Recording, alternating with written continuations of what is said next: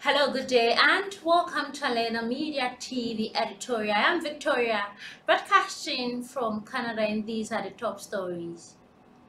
Guterres welcomed Tigray humanitarian ceasefire agreement.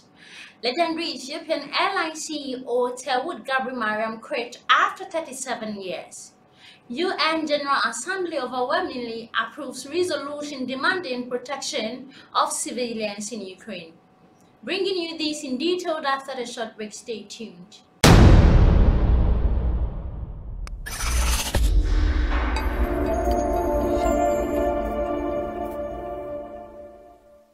Hello and welcome back from that short break. Now, news in detail. The conflict in Ethiopia has caused terrible suffering for millions of people across Alpha and Hara, Tigray, Benishangul Gums and Oromia, said UN spokesperson Stephanie Gerrard in a statement issued on behalf of Secretary General Antonio Guterres. These positive developments must now translate into immediate improvement on the ground. The statement continued. Conflict erupted in Tigray in November 2020 between federal troops and forces loyal to the Tigray People Liberation Front. The war spilled over into the neighboring regions of Amhara and Alpha, killing thousands of civilians and displacing millions across northern Ethiopia and into neighboring Sudan. All parties to the conflict are responsible for multiple grave rights abuses, according to UN Human Rights Chief Michelle Bachelet. The northern region has not received any aid deliveries by road since last December due to the ongoing fighting. The Ethiopian government declared the cessation of hostility on Thursday, saying that was to allow aid to reach striking civilians. Hours later, Tigrayan authorities issued a statement saying that they would do everything possible to make the humanitarian ceasefire a success. Many aid activities remain reduced or suspended in Tigray. UN humanitarians reported last week when fewer than 7,000 people received food assistance, an extremely small fraction of 870,000 who UN colleagues are trying to help reach each week.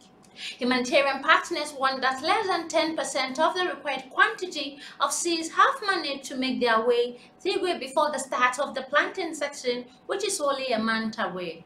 Some medical and nutritional supplies have continued to be flown into Tigrayan capital, Mekelle, in recent months, and in neighboring Alpha, an estimated 200,000 men, women, and children displaced by the fighting remain in areas that the UN and partners cannot reach due to ongoing insecurity issues.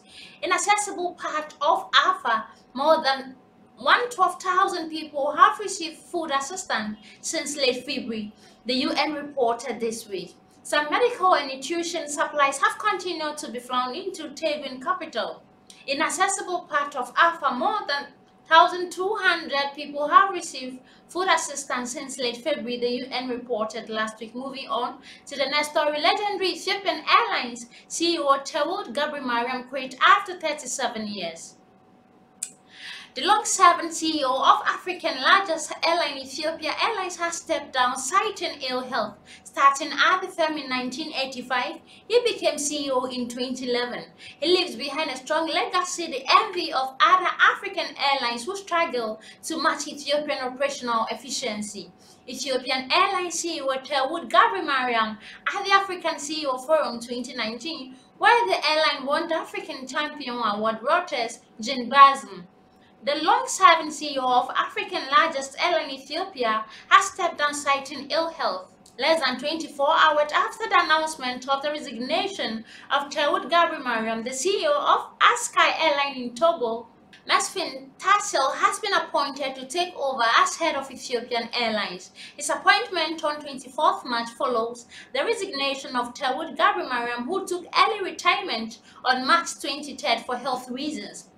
Tassel will be responsible for the continent's leading airline with 130 aircraft covering 120 destinations worldwide. Tewod Mariam is a towering figure of African aviation, dragging Ethiopian Airlines through a profound company, profitable in comparison to many continental peers. Moving on to the last story, UN General Assembly overwhelmingly approved resolution demanding protection of civilians in Ukraine. The UN General Assembly has adopted a no-blame resolution demanding the protection of civilians and civilian infrastructure in Ukraine and an immediate halt to the war. The resolution, approved on March 24th at UN headquarters in New York, was favored by 140 countries in the 193-member assembly. 4 countries, Syria, Belarus, North Korea, and Eritrea, joined Russia in voting against, while 38 countries abstained. The resolution demands an immediate cessation of the hostility by the Russian Federation against Ukraine, in particular of any attack against civilians and civilian objects. It also demands the protection of civilians, medical, personal aid workers, and journalists. UN Secretary General Antonio Guterres has blasted Russia's absurd war, which has killed thousands of people, destroyed countless homes, buildings, and infrastructure, and created millions of refugees. General Assembly resolutions are non-binding, but they carry political weight.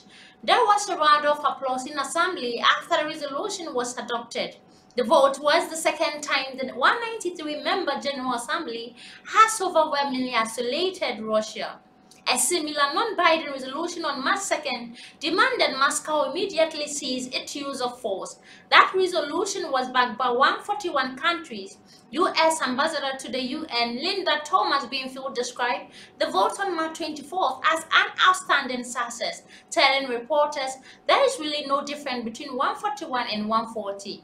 She said the latest resolution built on the March 2nd vote and appealed to the one person with the ability to stop the violence, and that Vladimir Putin, the resolution criticized Russia for creating a dull humanitarian situation after Moscow invaded its neighbor 1 month ago in what is called special military operation to destroy Ukraine's military infrastructure.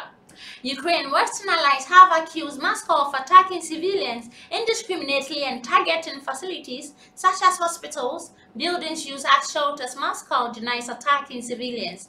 Ukraine put forward a new resolution on March 23rd. The text was originally prepared by France and Mexico at an emergency session of the General Assembly. A competing text by South Africa, which did not mention Russia by name, received only 50 votes and was therefore not adopted.